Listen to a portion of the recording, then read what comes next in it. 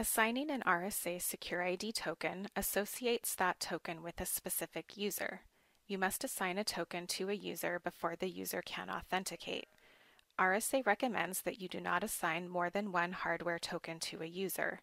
Providing only one hardware token to a user increases the likelihood that the user will report a lost or stolen token.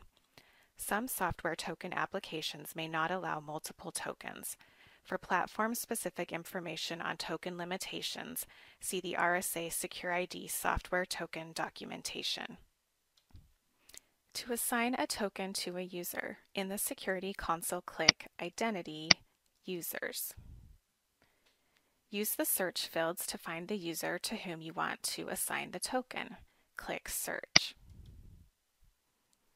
Click the user you want to assign the token to, and from the context menu, click Secure ID Tokens.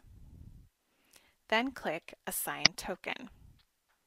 From the list of available Secure ID tokens on the Assign to Users page, select the checkbox for the token that you want to assign.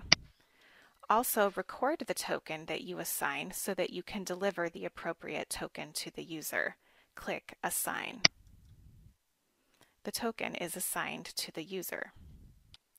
For more information, see the RSA Authentication Manager Administrator's Guide, available on RSA Secure Care Online and on emc.com.